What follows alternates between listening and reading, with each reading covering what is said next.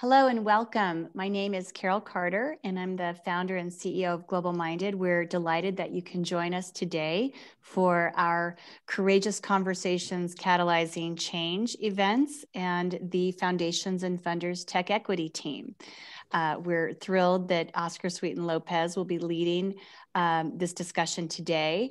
And I'd like to start by just sharing a little bit about Global Minded, and then I'll be introducing Oscar. So Global Minded is about creating a capable, diverse talent pipeline to get more women, people of color, underrepresented. Any way you can define diversity is how we define diversity into the education, economic mobility, and employment pipeline. So we lead these sessions now that we're virtual this year, and hopefully after this year, we will not be virtual anymore. We'll be seeing you all in person, but it's been a real pleasure to work with you all virtually. And I know that you have very generously shared these sessions with a lot of your networks. So without further ado, I want to introduce Oscar Sweeten-Lopez, who is the president and founder of GradSnapp. He runs the College Success Tools program at the Michael and Susan Dell Foundation, and he is the past president of the board of directors for the National Scholarship Providers Association. He is mission-driven, college graduate. Okay, you guys are gonna have to forgive me because now I gotta put on my glasses here. These are my 58-year-old eyes. I just can't do what I used to do. He's college graduation motivated, technology obsessed. He's also first gen to college, which we love since so many of the students we serve are also first gen. And for over a decade, Oscar served as portfolio director for the successful Dell Scholars Program. He works directly advising students in developing high engagement programs that are models that can scale, and that provided him the experience and insights to build technology that addresses the needs of college success advisors who are working with first gen and underrepresented students. So welcome, Oscar and panelists, and we're really delighted you all are here. Thank you so much for joining us today. Great, and thank you, Carol, for the invitation and again, the opportunity to be here with you, the Global Minded community, and with such a great panel of professionals that are all so dedicated into this work. As Carol mentioned, I'm the president and founder of GradSnapp, and I just wanted to give a little bit of background on that in terms of how that relates to today's discussion as well. So GradSnapp is an initiative of the Michael and Susan Dell Foundation, where, as Carol mentioned, I have been leading our Dell Scholars Program, and we eventually created GradSnapp as a response to the needs that we saw in the college completion space for organizations, whether it's scholarship programs, school districts supporting their high school alumni through college completion, or the great amount of different nonprofits that are out there doing college access and success.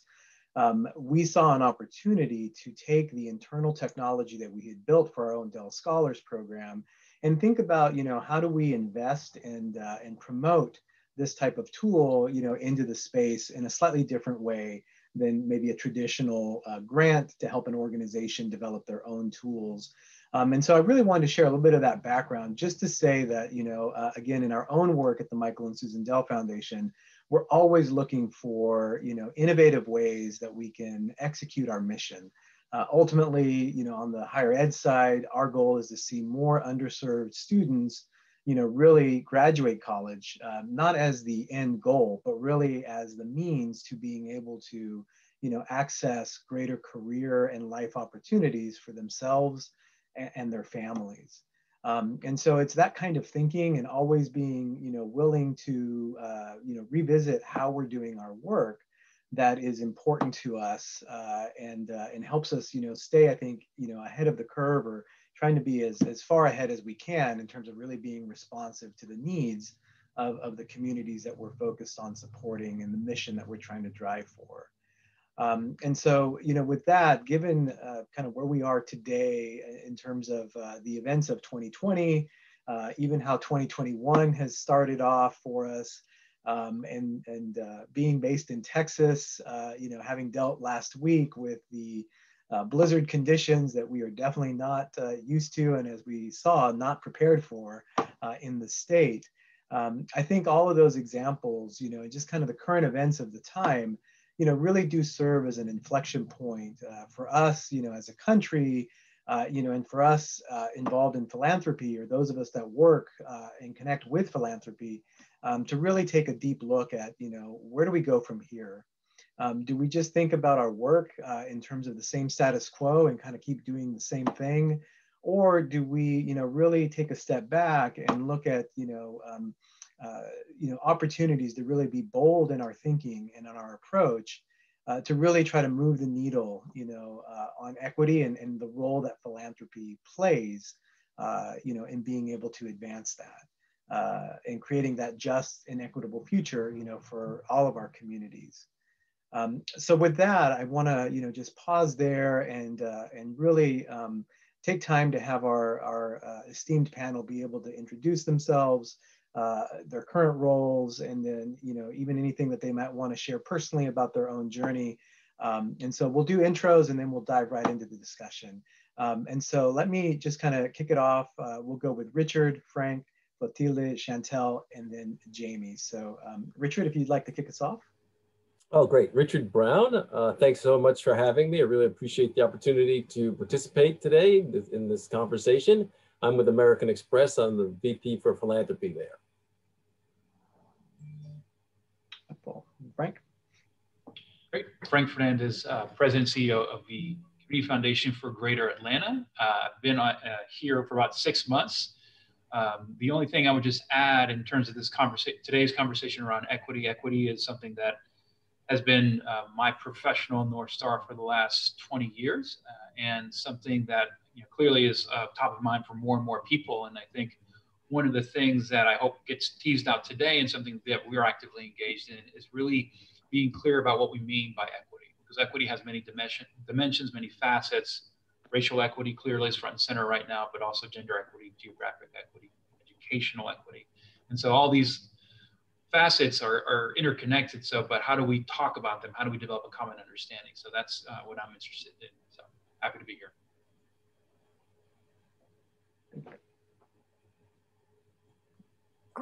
Great to see everyone. Clotilde, Perez-Bode, Dedecker, delighted to be here. President and CEO of the Community Foundation for Greater Buffalo, been with the foundation for about 15 years. And advancing racial equity is our North Star as a philanthropic entity, and we focus on systems change with that North Star. Hi, Chantelle George, founder and CEO of CG Consulting, based here in New Orleans, Louisiana. I'm excited to be with all of you today. A little bit about my background. I've been about 10 years in the post-secondary college access and success space, and so have maneuvered around higher education, K through 12, charter systems, nonprofits, and now consulting. And so now have the opportunity to work with all of those facets to really figure out ways to continue to encourage our students to pursue post-secondary pathways, and also help organizational leaders and foundations really understand what it means in regards to college and career readiness. So I'm also excited to engage in this conversation. Great.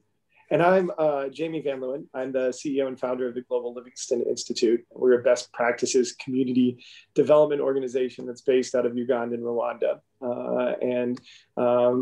I spent about 15 years working and managing all of the community partnerships and homelessness and housing work for Mayor and then Governor Hickenlooper and now Senator Hickenlooper. And I'm delighted to be here and part of this conversation today. My other hat that I wear is I direct youth and community engagement for a social justice organization called the Emerson Collective. Wonderful. Well, it is a pleasure to have all of you here with us today. We really appreciate you making the time to join us in this discussion.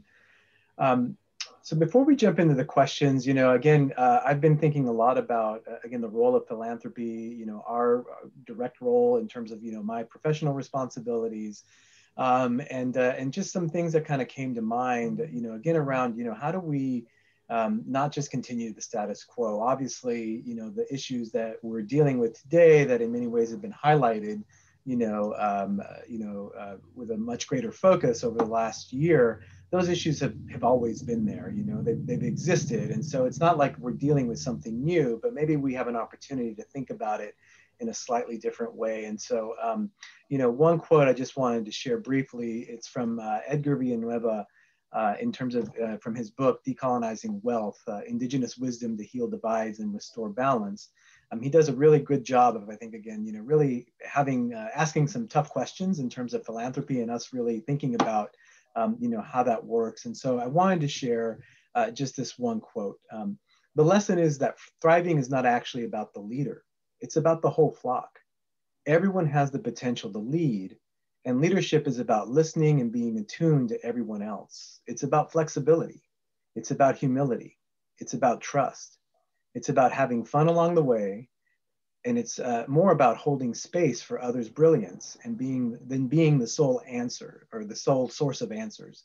It's more about flexibility, shape-shifting to meet the oncoming challenges than holding fast to the 5-year strategic plan. So I thought that was just a really, you know, kind of a meaningful way to really encapsulate the fact that, you know, for many of us in philanthropy, you know, we've got our ways that we operate. You know, this is how we've done the work over the years, you know, and is that working, you know, for us? And so again, knowing that those issues and what, you know, serves as our North Star for many of us, you know, have been around and continue to be issues that we need to confront. You know, how do we use this kind of time in our country and in our lives right now to really try to take a different step or think about the work maybe in a different way? So the first question that I have for the group is really a bit more on the personal side, and it kind of touches a little bit to what Frank mentioned earlier in terms of how we define equity. But I really wanted to start with, you know, just how, you know, what does equity mean to you? So this is for the whole panel. What does equity mean to you, and how does that personally influence your professional approach? Because I think if we start with that, then we can really dive more into, you know, the work that you guys are all leading. But I'd love to hear again from, you know, from a personal perspective, you know, how you define equity or think about that on a personal level. So let me just see if anybody wants to jump in. If not, I'll definitely go ahead and call on somebody. Anybody want to go first? Well, we've been advancing racial equity in particular for 15 years, and we define equity versus equality as fair opportunity and removing systemic barriers to fair opportunity and being selective, and understanding that when you have a community that represents people who are differently situated, you need differentiated strategies to get to equality. So equity is about fair opportunity so that we can have equal outcomes. Maybe I'll just go ahead and call on folks. I could add to that. You know, I think there is, as mentioned, a difference between equity and equal. You know, we could all be very equal there, but there still can be historical biases that will prevent us from really having the same level of access. And so I think when we talk about equity, we have to take it a step further and really consider what a person's background is and what their history has been and what type of historical pervasive bias may have entered into their lives that really will prevent them from having the same access and equal treatment. And so equity is, so for me, takes it a step further, and it's an important distinction as well. I think folks said it well. The only thing I would add, like how I have defined it for myself, is at its core, this is personally and professionally, it's about what can we do to help ensure that everyone has a fair shot at a decent life. And then you start layering in all the different things that either give folks advantage or disadvantage, right? So in where I'm from here, or where I'm at right now, the race is front and central to everything, right? And that probably is true for a lot of folks in the South, and maybe equally true in other places, but I know that to be true here. But it is not the only thing that confers either advantage or disadvantage, right? And so part of it for me is to think through really the wide array of different systems that do that, right? Whether it's thinking about gender, it's thinking about geography, it's all these things that contribute to it. And what can we do to help individuals and groups be able to remove those systemic barriers, as well as just lift them up so that they have that fair shot at a decent life. So, Yeah, I'll go ahead and add to that as well. Two words come into mind when I think about equity, and that is perspective and opportunity. And as being a Black woman, a dark-skinned Black woman here in Louisiana, comes with its own challenges. And for me, stepping out onto entrepreneurship, it is a roller coaster. And I always say one of the biggest things that I'm really proud of about my team is that they all consist of people of color. And I'm strategic and intentional about that, specifically around the consulting space, where I had worked in the field for 10 years and had worked with several consulting firms, and none of them looked like me. But yet we are strategizing around students of color. We are strategizing around low-income communities. And I am those students. I am a part of those communities. And so in order really to strive for equity, we have to be very conscious about the funding, the board members, the individuals that we're working with. Do they really reflect the students and the communities that you serve? And if not, how do we push to really get to that point? And so from a personal standpoint, I am constantly striving to get there, and also hiring and bringing on people along a part of the journey, because that is something really important, is to also, how do you bring other talented expertise into the rooms that they're normally not able to be in? So again, opportunity and perspective has really been personal and professional for me when I think about the journey we're on to equity. That was awesome, Chantelle and Oscar and Carol. I think that just the responses from everybody who answered in front of me indicates, I think equity is unbelievably complicated and multi-layered.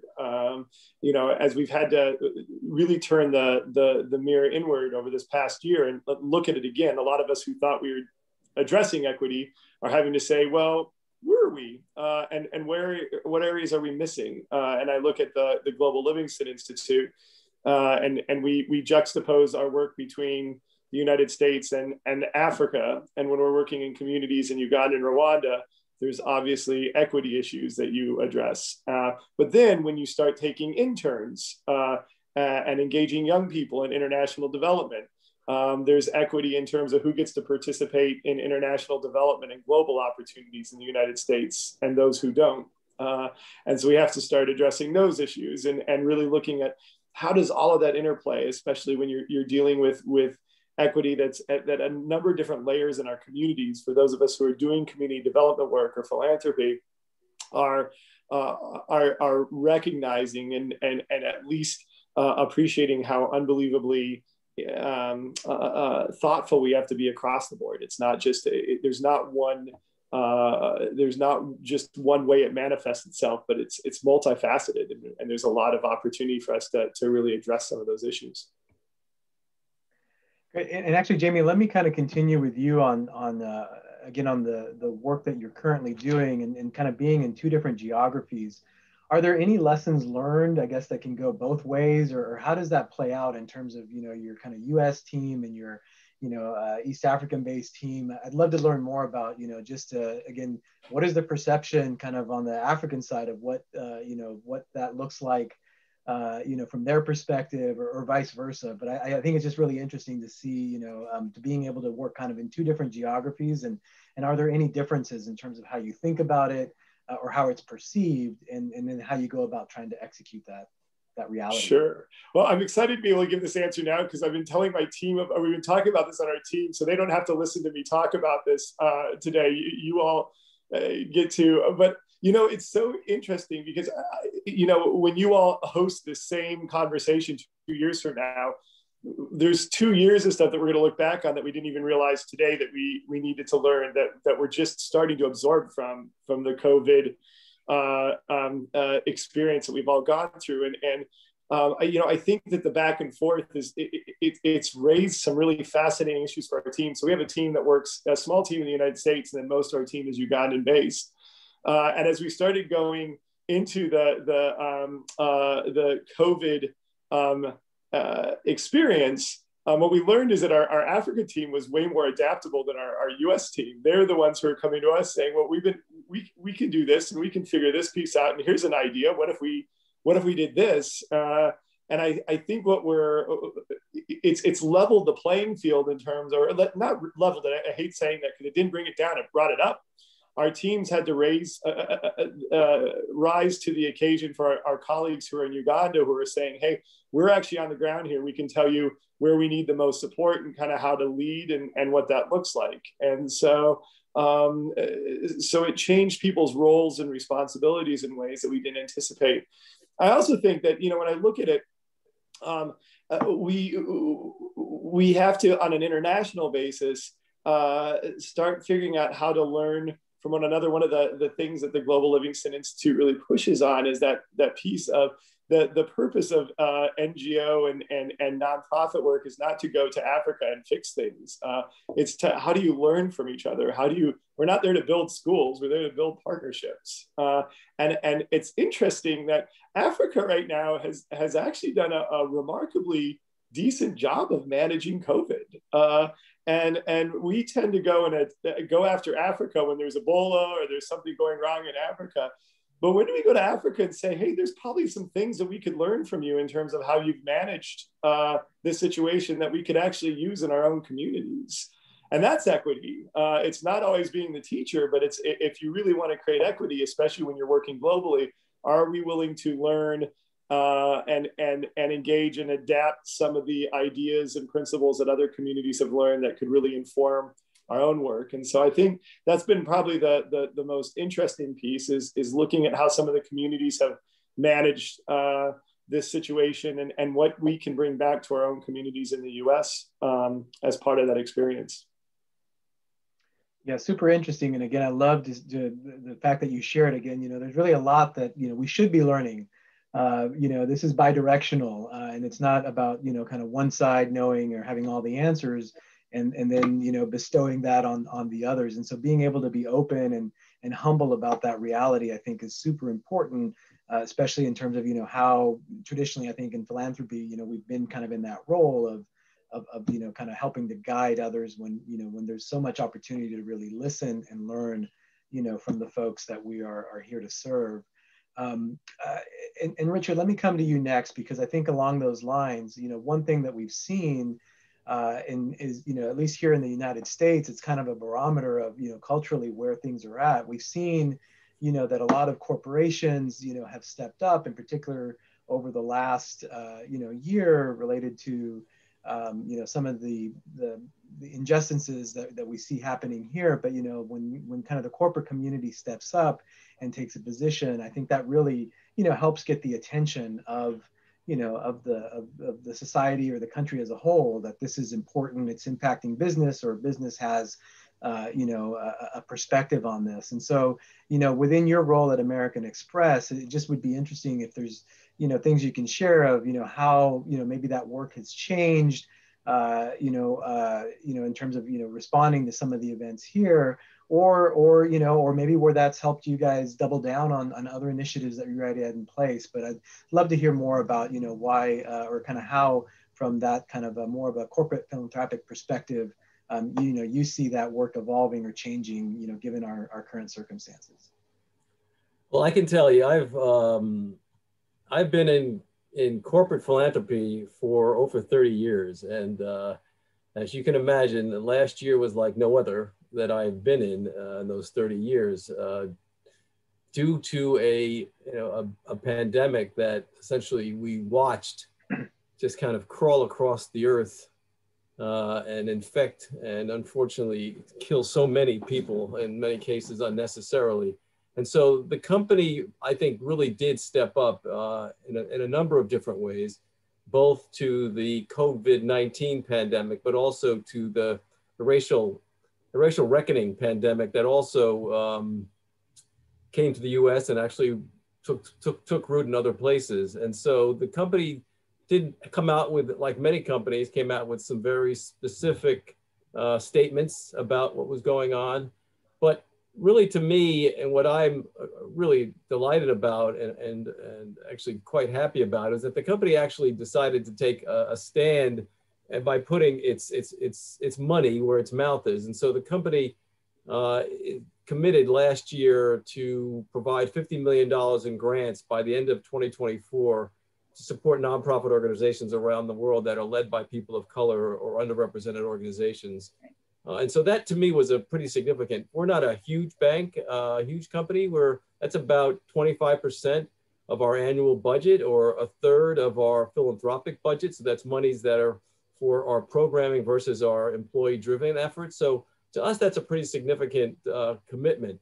And under this commitment, we also founded the Coalition to Back Black Businesses with the U.S. Chamber of Commerce Foundation, which is a multi-year commitment to support Black-owned businesses. We put in $10 million over a 4-year period to support that particular initiative, and actually have other companies who have joined us in that effort. And so we're pretty proud of that effort and what we've done with the first round of 600 grants that were made in 2020. We're also, as a company, are doubling down on our diverse and minority-owned suppliers. We've also are providing capital to financial education to 250,000 Black-owned small businesses and medium-sized businesses.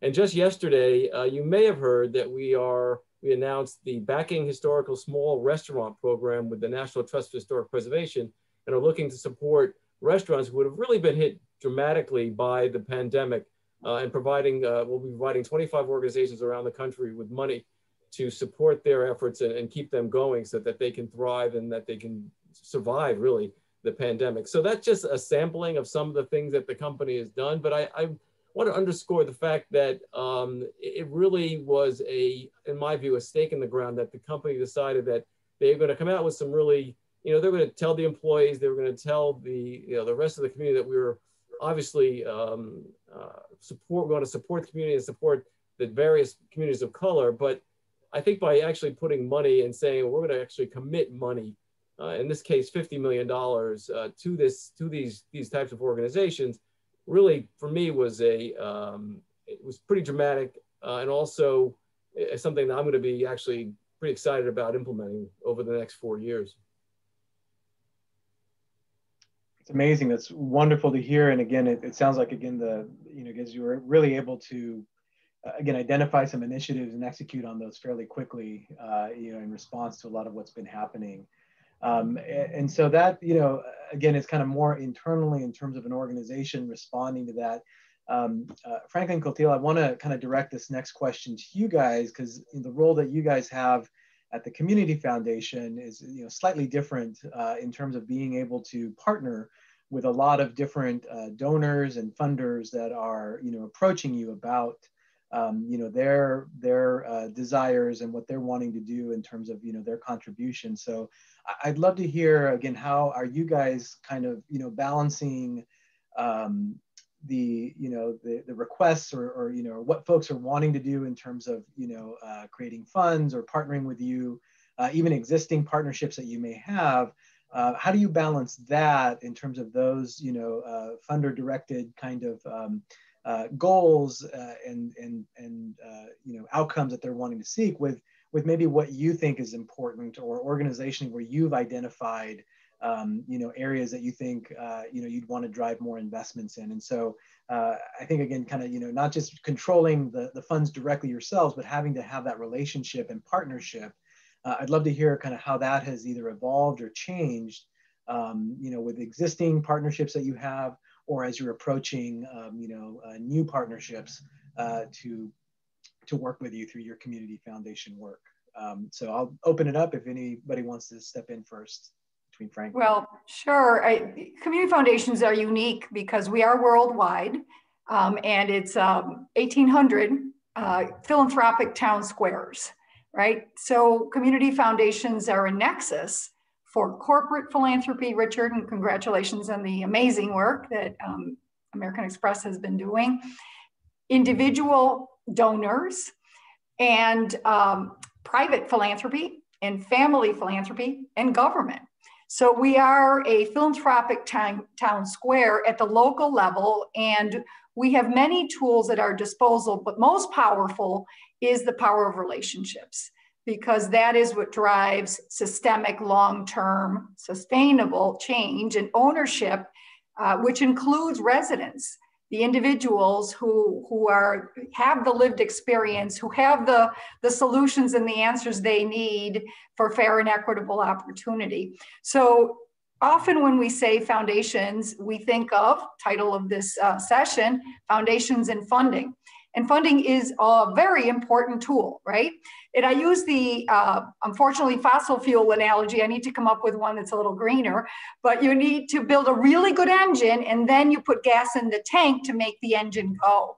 And funding is the gas in the tank for individual organizations and for systemic change. And by definition, systemic change takes lots of partners. If we're serious about advancing equity in the role philanthropy can play, then we need to set the stage and we need to use our power to convene cross-sector coalitions that involve and include meaningfully and upfront the residents with lived experience to get to big solutions, because the challenges of equity are far and away beyond the reach of any one organization, any one foundation, any one government entity. So the work of the 21st century, if we're serious about leading toward more equitable communities, are cross-sector coalitions that get to solutions.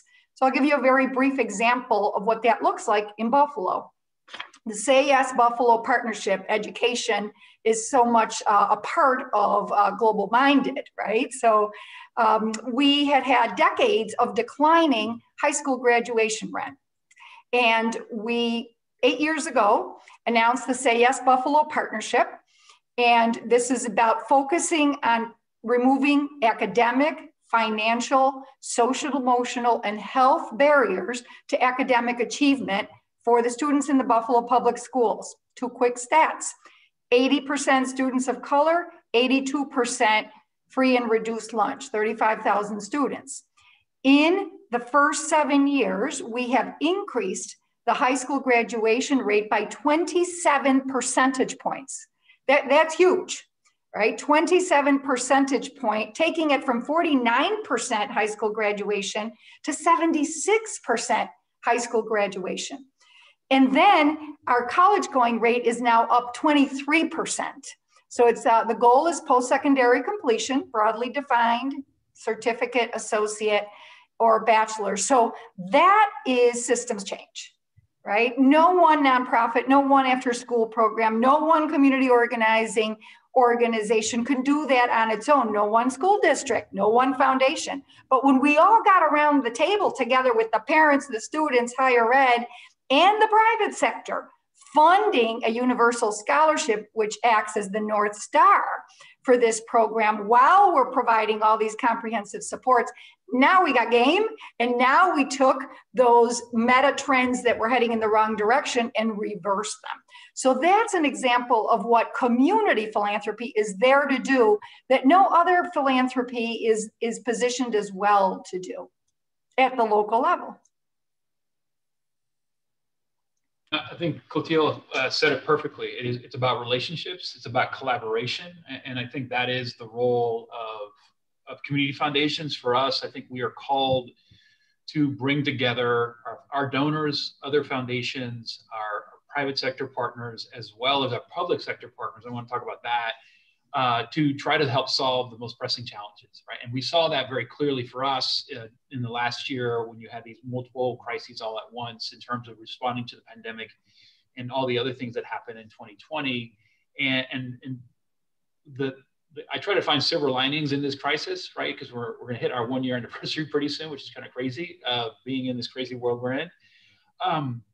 And to me, one of those is that it's kind of made people very much more open than they were before to collaboration, especially philanthropy. I can't speak for the philanthropic community in Buffalo, but here in the South, we tend not to work as collaboratively as I think we should or need to. And I think this pandemic has forced us to really re-examine that. And we've seen with our partners, a lot of folks really stepping up and wanting to act differently, and which has been great. And we saw that with our media examples on the COVID fund, which we tried to bring up more and more a racial equity lens to. We were able to quickly raise about $30 million to really address all of the response portions of what we needed to address. And now we're pivoting to the recovery side of it in terms of how do we not move back to normal, but how do we get to a better normal, and bringing that equitable and that inclusive lens to that work. And part of to me, what I think we're called to do, which I think is really important, is historically, at least here, folks have been hesitant or reticent to work with the public sector, partially because things can get politicized very quickly. And then the second thing they don't want to say, which is connected to that, is it gets racialized. And because philanthropy by and large is white, and a lot, at least in Atlanta, a lot of the public sector leaders and workforce is Black, and it creates all kinds of funky dynamics that people don't want to talk about. But we don't have the luxury of not engaging, especially now in this moment, from my perspective, where you have effectively with the CARES Act, the act that just got passed in December, in the perspective, $2 trillion that's going to get passed in the next few weeks. You have all these federal dollars coming into our communities to address the issues that we care about. And that money will not be as effective if philanthropy doesn't step up to fill gaps and to do the things that public money can't do. And that only will happen if you're willing to get your, kind of get in the mud of it. And so to me, that is one of the things that is a good silver lining, is people are more willing to do that and do that together, right? And so to me, that those are some of the things that we're focused on right now. Absolutely, Frank. And we've been blessed with very strong relationships with our public sector. And this solution, this collaborative solution that has led to these outcomes I talked about for Say Yes, includes $14 million of annual public funding that has been repurposed to provide those comprehensive supports in the schoolhouse buildings. So couldn't do it without the public sector and the private sector and the nonprofit sector. So it is a cross-sector, that is the work of the 21st century. The 20th century was the siloed development of the nonprofit sector. 21st century is about cross-sector coalitions working collaboratively.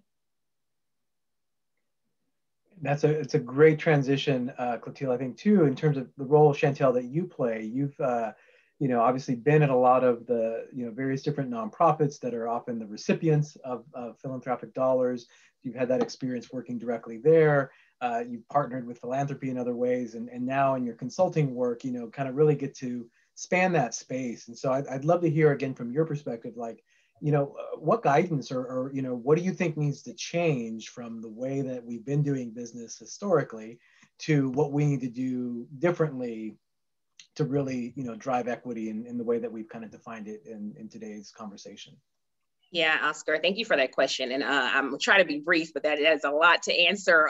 And Frank, you brought up a good point about how do we fill in the gaps, and how does philanthropy and funding fill in the gaps? And that is what's needed. I remember when the pandemic first hit, and many of us who are working closely with school districts, nonprofits, right? Everybody, I would say, kind of went insane of like, oh my God, what are we going to do? Are our funders still going to fund? How do we change our model to virtual? I mean, we all shifted gears. I don't think any of us have had a chance to really breathe in a year, because we've been moving and changing and shifting and trying to stay above water, and really trying to figure out how do we continue to stay relevant as nonprofits, but also serve the students in our communities. And so one part about, for me, as being directly working with students and still trying to get on the ground, it's so important to really have the time, even though we're virtually, to really step foot in classrooms, to really talk to teachers and principals and really understand what's going on the ground, to articulate to funders what exactly the need is, right? Like, students need direct funding in their pockets. So a lot of times I always say, try to fund emergency funds if you can. Try to think about ways to think outside the box, as opposed to funding which you normally fund, which are like big scale initiatives and technology and workforce development, and all of those things are amazing, but students need money and they need it now, right? They need to be able to pay for their gaps. They need to be able to have food and housing insecurity and mental health awareness and therapy and all of the things that are really important, that if you are not on the ground, you do not understand what that is, or it doesn't come to that perspective. So I would say perspectives are important. And as you're bringing in everybody at the table, which is so important, you have to really think about the students and the individuals and the youth that are really the end users for all of this. And so I often try to bring their voices in those spaces to make sure that we are trying to get the funding to them as soon as possible. And as far as organizations, I live in the world, in the bubble of college and career readiness, which is, I would say it was a debate prior to the pandemic, and it really still is a debate about Are we really preparing students to complete a bachelor's degree and whatnot? Or are we really bringing students into this workforce and career readiness space, which there are funders who want to fund that, who want to fund workforce development and employer pipelines, which is exciting. But I also want us to think about equity. And so I've been in a lot of those conversations and kind of ringing the bell of, let's think about what does that mean? Because if I'm talking to a board that are predominantly white conservative men, and I'm saying, you want to do this welding program, or you want to fund this credential, are you telling your children to do those programs, right? Or are you saying you should apply to the UTs and the LSU of the world? So I want us to be very conscious of those conversations. And as we are bringing all these amazing people to the table who have the funding, let us make sure that we are staying relevant and that we are not further marginalizing some of the students from those communities, but rather closing those gaps. And to the point around increasing high school graduation rates and college attainment rates, which is what we're trying to do. And we've been able to push the needle, but the needle is only being pushed so far. There's so much work to do. And there's also ways that we really need to think about the data, right? Are we really looking at the data and the stories behind the data? What do those high school graduation pathways exist of? What do those curriculum programs look like? In different states, there's multiple different high school graduation requirements, right? If you're requiring a certain career cluster, or you're requiring students to complete this path over that path to increase your graduation rate, what are we really saying about the communities in those states? And so I'm really a voice of reason, and I keep it real in those conversations to really say, hey, let's think, if you have an idea that you want to fund, let's think about it. And so it's been a great opportunity for me to bring a perspective to many foundations and even nonprofit leaders who are kind of taking a step back and saying, how do we really take a step back and pause and reevaluate, and then try to push the needle, and also trying to figure out, how do we focus and be great at one thing, right? I have this book, Good to Great, that I'm constantly rereading of, like, there's a lot of nonprofits who are really circling around each other of, like, everyone is trying to save the world, which is awesome, but who is really doing what well? And how do we partner in that way to make sure that we're doing the best for students, as opposed to everybody doing everything? Because what happens is foundations are funding the same 10, 15 organizations, but what about that small community foundation in rural Mississippi or Alabama that doesn't have the clout but needs the money to really make their organization thrive? How do they get into those rooms? So those are some conversations that I've been hearing and being a part of on the ground. And I'm based here in Louisiana, but because of virtual, my clients are everywhere. And so really have been able to hear different perspectives and how the pandemic has shifted the way we've thought about foundations and funding. Oscar, can I, Chantelle and my colleagues touched on something. I think also when we get in the equity thing, I think the whole piece on relationships, and as we're thinking about that multi-layer around equity, the other thing that Chantelle prompted me to kind of think about is also when we're thinking about equity, how are we thinking about the relationship between the funder and the people that we're funding? And it's not just listen. I think Chantelle nailed it in terms of we've got to listen to what the needs are, but then how do we build a trusting enough relationship between the funder? I've been on both sides of it. When I was working on homelessness, I was the funder. How do we get receptive to, when we're funding something that's not working, having our grantees tell us that it's not working that way without having to worry about losing their funding, but wanting to work and build? So how do you create a more equitable relationship between the two partners so that there's an openness to be able to say, hey, Chantelle, what you funded, we thought it was going to work this way, but it's not. But what if we did it this way? And are you open to that? And can we create enough trust in those relationships and enough equity in them that people feel comfortable telling somebody, because the funder tends to have the power dynamic. How do we lower that power dynamic to say, if it's not working, you've got to tell me, I won't take your money away. Let's figure out how to make it work. That's a great point. Have those dialogues. So that's a great point, Jamie. And to answer your question, it starts with the conversation of making sure you're building the relationship. And to your point, a lot of nonprofits are like, we've gotten all this money, we have to deliver on these goals. And when the pandemic hit, many of us, because I put myself in the category, and many of us had to rethink about our metrics, our benchmarks, and the things we said we were going to do, the quotas we said we were going to meet. We're not going to meet them because we are literally in a global pandemic. And then I can go on my sidebar about how some of those quotas are unrealistic, but that's another panel. Nevertheless, I would say that it is a conversation of building the trust and being very real in the beginning and saying, hey, like, this is what we want to do. Let's talk together. Let's meet your needs, our needs. And I would also encourage funders to not only speak to a CEO when you're thinking about funding something, but talk to those folks on the ground, talk to those success coaches, talk to those operation managers, talk to the individuals that are outside of the C-suite who can really tell you what's going on in whatever area of the nonprofit, because a lot of times they are not in those conversations, but they are being told to execute on a pilot or something that has just been funded. So that is a something to think about. But I would say it's all in trust. It's all in, also from a funding perspective, staying in those spaces, it's okay if you don't hit 20,000 students, right? It's okay if it takes you 2 or 3 years to create whatever pilot we're funding. It's not the end of the world. You're not going to lose funding. So I think it really is the back and forth communication and being very honest about what is possible and what is not possible in those spaces. Can you speak a little bit, Jamie, to the limitations of programmatic support? Versus, the reality, if philanthropy is really serious about changing lives, then we all know what that looks like. And it's not a logic model or a theory of change, right? Because life happens. So if you have trusting relationships with grantees, then give them the funding you can give them and move out of the way. And then learn with them, as they actually execute their different strategies, rather than all of these artificial, anybody who's raised children knows that you don't just plan it out, right? You fasten your seatbelt and you get on the roller coaster. Well, nonprofits are doing this for many people. So give them the freedom to be able to navigate the realities of life in meaningful ways for the students in the case of educational settings, that in their needs. In the pandemic, Chantelle, I think absolutely. They needed funding for immediate basic needs. They needed mental health supports. They needed help navigating what has been very difficult for everybody.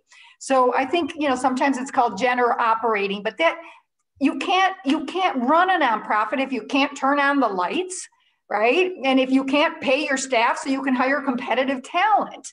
So letting the nonprofits decide what the best use of the funding is to meet their mission, that's an indicator of trust. Yeah, I think that these are really important points. As someone who I've been in philanthropy for about 7 years, but before that, for about 15 years, I was in the nonprofit world and ran a nonprofit. And so, I always had a particular perspective of funders, which I won't share because it wasn't necessarily the best opinion of funders. But that power dynamic challenge is real. And it's something that we as funders need to be very, very upfront and intentional about. Is how do we make sure that doesn't completely skew things, and how do we build that relationship? Because it can be transactional, it has to be relational, so that folks over time can see that, look, we're here to support you and know this work is really, really hard. That's like a starting point for me. It's like, when you do the work on the ground, you got to bring humility and you got to understand it. It's sticky and complicated. And sometimes it goes the way you thought, sometimes not so much. And we're here to work with partners who are in it for the long term. And hopefully they see that over time, that we're engaged partners and that they can be more real with us. And then also on our side, understand that we are going to be taking, in some instances, we are taking more risk. But we do that with eyes wide open, and we do it with a purpose. And so you really have to be very deliberate and intentional about how you do that, to really imbue everything with equity writ large, as well as racial equity specifically, if you're going to be working with more of your grassroots, smaller nonprofits that are Black-led and people of color-led. Yeah, and Richard, let me come back to you on that point, because again, just what you shared in terms of the recent initiatives and really looking to fund more Black-owned businesses. how, how are you guys measuring that? Or what is, what do you think is a good ROI in terms of those investments? And is that, do you, kind of more in the traditional lens, or are you guys open to, again, thinking that, just like funding nonprofits that are doing the work, what might be, a kind of a, systemic or, systematic way of thinking about, success? What was that process like for you there in terms of setting this initiative up, and then, really, looking for those organizations or those businesses that you can fund? And how do you think you'll measure that success, or do you think there's any challenges that might be, inadvertently there in that process to really allow those businesses to thrive and be successful? Yeah, I'll tell you, there's always challenges in measurement. That from the onset is always a challenge, and it's a challenge because in some cases things are not as tangible as other things. It's where we're not producing widgets. We're supporting people, we're supporting organizations, we're supporting businesses. I should say, maybe I should have mentioned this before. The program that we're doing with the U.S. Chamber of Commerce Foundation is actually the very first time that American Express has actually supported small businesses with grants from its philanthropic effort. Well, we've been supporting small businesses for many years. We have may have heard of our Shopping Small initiative and Small Business Saturday, which were created at American Express. But this is really our first opportunity to actually support Black-owned businesses and any small business at all. And so it's actually going to be a learning experience. And so some of the things that we are thinking about is, first of all, how many organizations would we be able to support?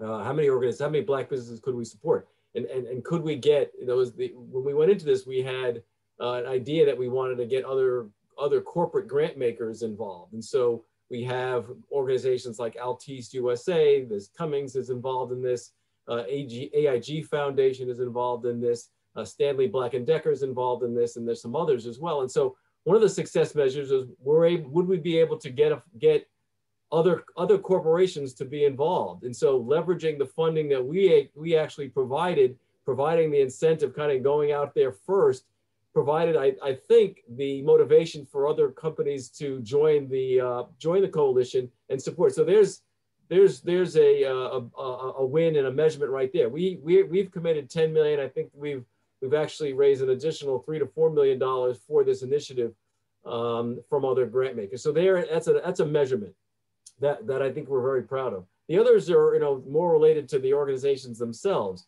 Are they able to survive? Will they be able to increase their revenue? Will they be able to maintain and retain people who work in those organizations? And so some of the things that we're tracking. With the restaurant program, it's similar in that we're going to be supporting those organizations, and we'll be asking them about whether they will be able to, how many meals will they be able to serve because of this? What were the upgrades that we're able to, that the restaurants would be able to have because of this funding? Were they able to create a takeout business, which would help them survive part of the pandemic? And so there are some measurements, there's some very concrete things that we're going to be looking at. But in very many ways, we're kind of in a new territory because we haven't really been here before. But it's actually become an interesting place to be, and it's one that we're going to be looking at very closely. And it's something which I think, in terms of a corporate philanthropic program, the ability to be able to align with the business in a way so succinctly is important for us. And you talk about being relevant, even within a company.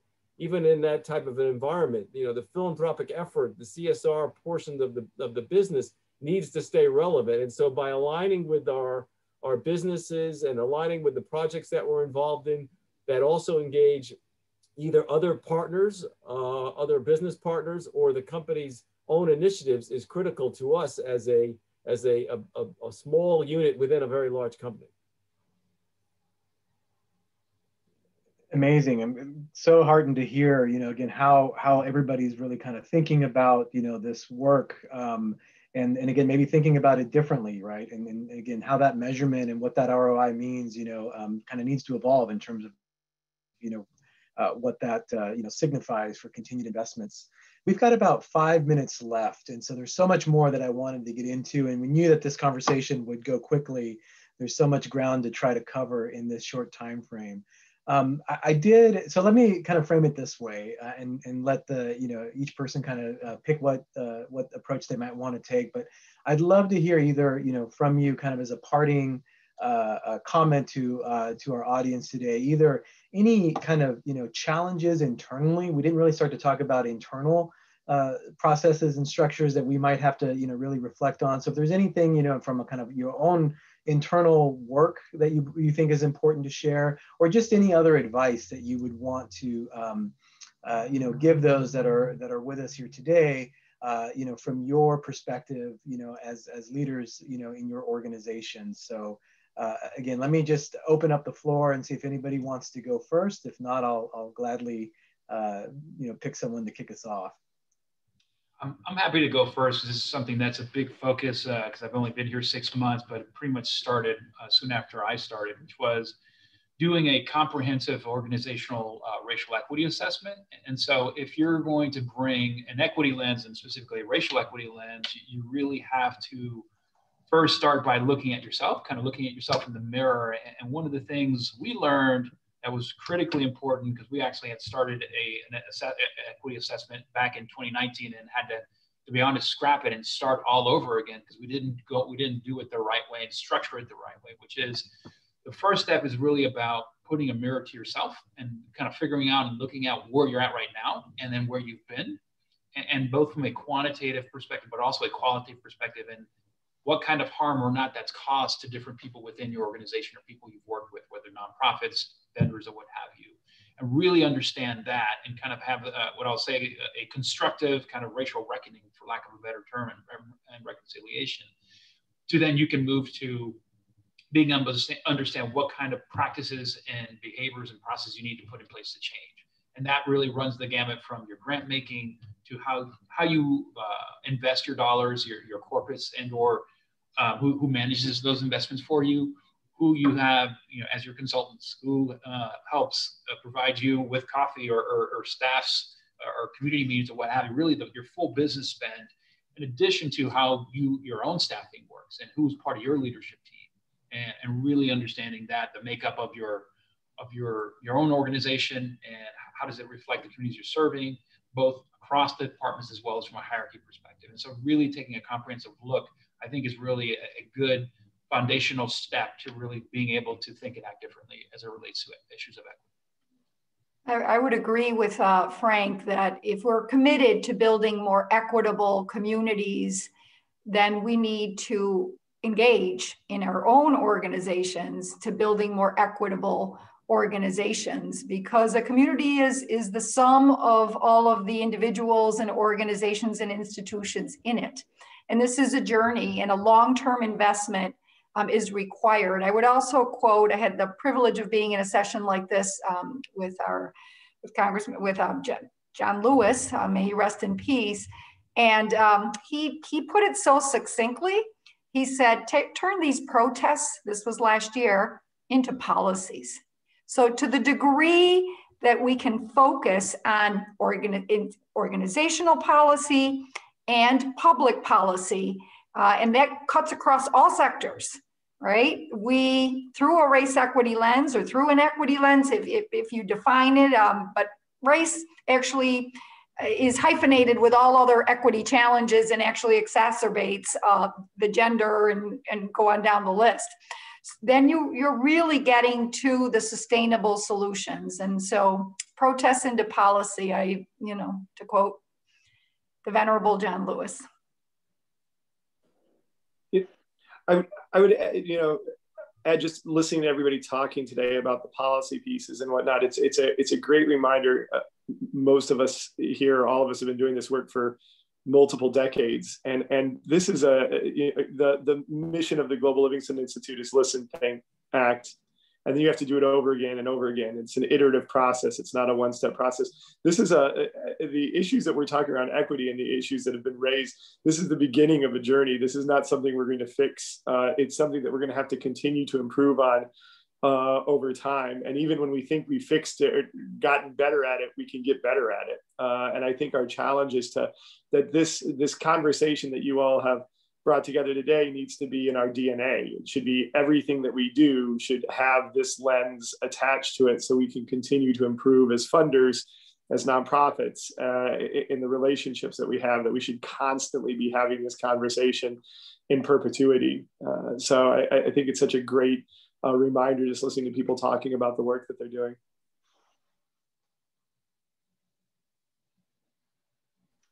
Chantelle or Richard? Richard. I'll go ahead and go and Richard can take us home. Just echoing all the things. I mean, I was literally going to mention policy and put it into your DNA. You know, equity work, diversity, equity, inclusion. I feel like DEI is like a buzzword of like, did I do it? Check the box. It just doesn't. It doesn't work that way. It should be a part of the fabric of who you are as people, who we are as organizations, who we are as systems, districts, institutions of higher ed. And so it is something that it's a journey.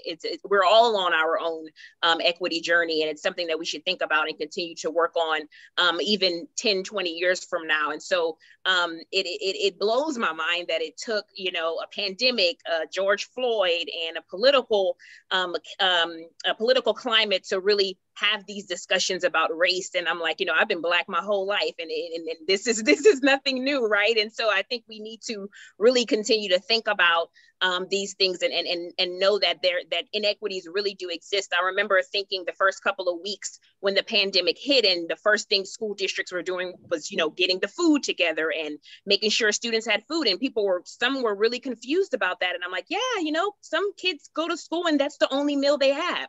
A lot of kids go to school for safety. Like, that is a real thing. And for those of us that have been in the work for so long, like, we knew those things, but now they're open for the world to see, which I am hoping that an opportunity comes out of this where we can really push the needle, because a lot of things that we've been knowing that have been gaps in our systems are now on the forefront for everyone to see. So again, I would just encourage folks to get into the work, get into social justice, really be your full authentic self. That is really hard in this current climate, to just be who you are and step into that and own that, and know that it is going to probably feel somewhat unpopular. And that is okay, and continue to work and collaborate. And we should all be having those conversations. And as you're thinking about hiring practices and board members and policies and funding, really get those perspectives in the room, really understand where everyone is coming from before we're making those decisions. And that's it. Thank you so much for having me. Yeah, I just think that this is a very special moment. And these moments don't come along that often. And I'm really hoping that we don't waste this moment. We all have seen in the past how these types of moments have melted into the background. And while I really do see this moment as some resilience, we really do need to back up all those wonderful statements with real and tangible and bold actions. And I really do believe that this is a moment, that this moment is really for everyone, that it's not singularly a Black moment or a person of color moment, but really is an American moment. America will be better off if this DEI moment takes root, because the weight of racial bigotry, the detrimental effects of anti-Black racism, the debilitating impact of systemic racism is a burden on America. And it has been for centuries. And I think by us really creating this moment and expanding on this moment, we can free our country from this bondage and really liberate all of us from it. So I really appreciate being part of this and look forward to additional opportunities to network with the group and with other folks in the network. Well, I want to thank everybody for your participation. What an incredible group of individuals, and again, super inspired. And I think some of the comments reflect, again, just how inspiring these conversations are, inspired by, each of you in terms of your own work and your own perspective.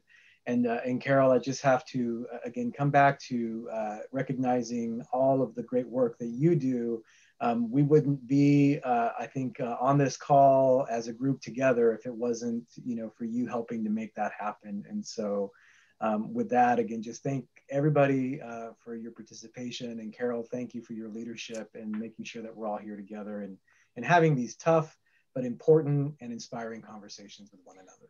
Well, thank you, Oscar, and everybody. And I want to say in a bigger way, Oscar is part of a group, and Bernie Milano is on here as well.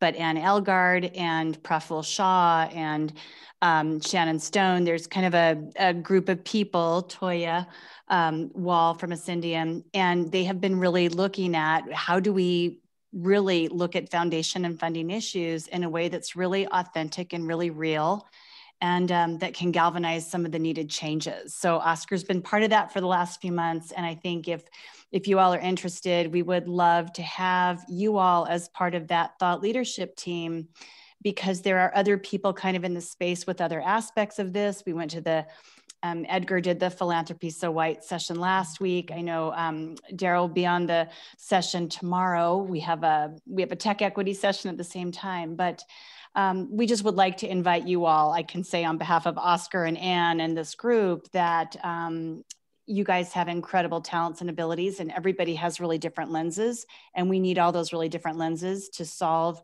really, really wicked problems that we're all facing right now, which we're capable of solving. So thanks to everybody. It was awesome spending time with you guys, and I look forward to the next time. And although I just say our so-called conference this year, it's going to be virtual again, but it's not going to be virtual in 2022. So just like Denver on your calendar, June of 2022. And then we are going to have something very special in our event in June. It's going to be very student-centered, and the theme is going to be Reboot Resilience, Reboot Resilience, Rebound Remarkable. And every session is going to be how all of us from all of our different ways can rebound from the difficulties of the last year and go into next fall, as strong as we can be. So however, you all want to participate with us in that as well, but just been an honor to get to know each of you a lot better. And I want to thank Celeste, because she's behind the curtain there, but she makes a lot of things happen in the global minded world. So, and Marina, and, and I just want to say we got 1 million volunteers that help us. So it's a big network. It's not Carol. It's a big old network of people. So thanks for everything, you guys. And we will have the recorded session in tomorrow's newsletter. We'll have it posted onto the YouTube channel, and please share it widely with your circles. I think it was a really special and action-driven conversation. So I know it's going to lead to some great things happening. So thanks to everybody. And we'll see you next month for the session. It's International Month of Women next month. So we're still cooking up what are we doing for foundations and funders. So I'm going to be going to Ann for that one. But looking forward to seeing you all in the future. Thanks so much. Thank you, Carol. Thanks, everybody. Bye-bye. Thank you. Thank you.